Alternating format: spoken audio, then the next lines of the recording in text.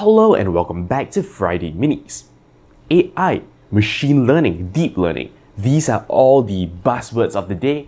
And today what we're going to do is I'm going to cash in on that by talking about neural networks.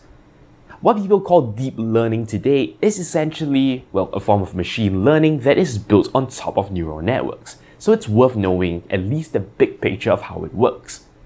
We're not going to delve into the nitty-gritty technical details of the math today, okay? So it's just a big picture understanding. Now, typically in machine learning, how we structure our data is we have a set of columns or variables.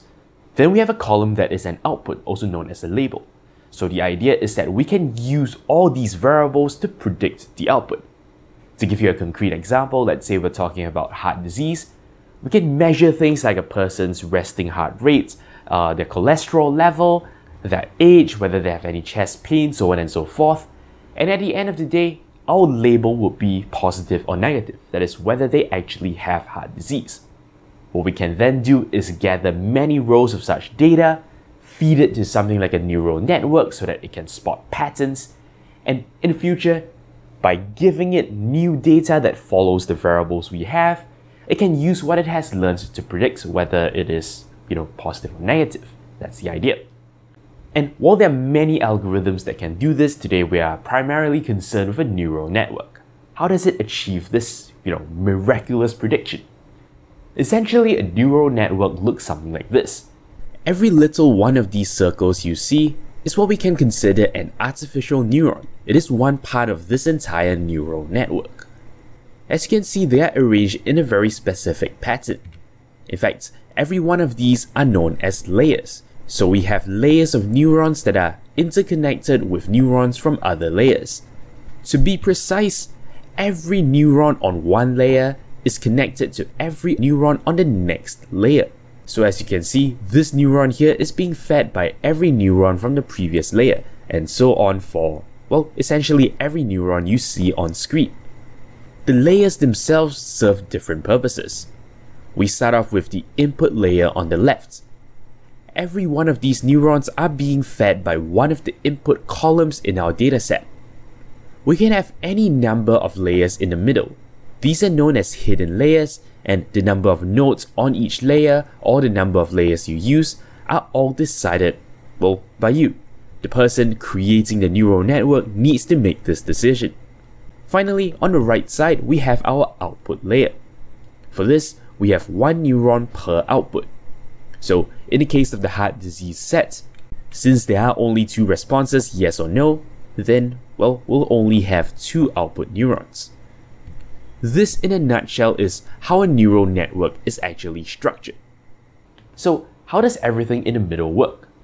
Well, as it turns out, there is one important thing we haven't seen, and that is for every one of these connections, we have what is known as a weight. This weight says how much a particular neuron contributes to, well, the next guy in line. So every neuron is essentially fed by all the neurons of its previous layer, but the twist here is that the contributions of each neuron from the preceding layer are not equal. Different neurons have different weights. Those with heavier weights will contribute more to this particular neuron. So what we can do is we can feed in the inputs on the left. At the end of the day, what's going to happen is all the information, all the numbers are going to trickle through until we reach the output neurons. Remember, one stands for positive, one stands for negative. And yeah, the hope is that one of them would appear as 1, the other would appear as 0. Or close enough to those values, and that would be our prediction. Where do those weights come from? We haven't talked much about that. You see, at the beginning, before you've really trained the neural networks to do anything, the weights can be random, or they could be set to a preset value. What this means is, well, the answer is probably going to be wrong.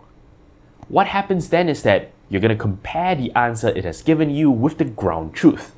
And this allows us to compute what is known as an error, which, to put things simply, is how far off the network is from getting the correct answer. If we know the error, we can do a process known as backpropagation. Backpropagation happens when, well, the error is fed backwards through the system.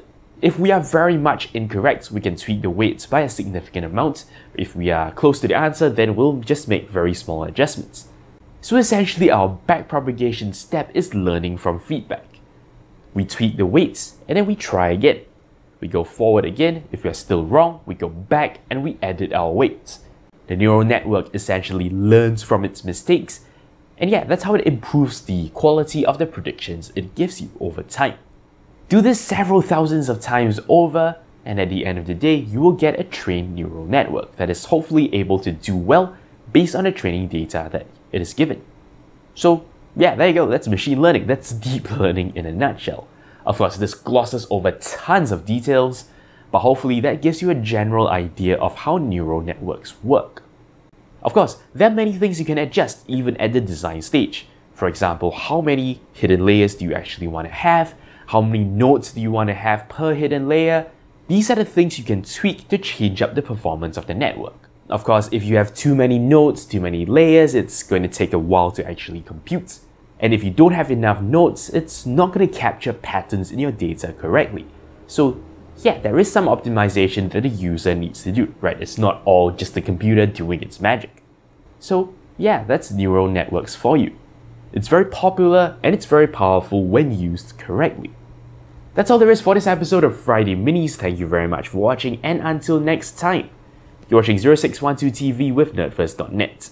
Thank you very much for watching. If you like my work and are feeling generous, you can shoot me a one-time donation on PayPal or sign up for a recurring one on Patreon. Of course, you can simply like, comment, and subscribe. You know the deal. For more videos, links to my channel and a related playlist are on screen.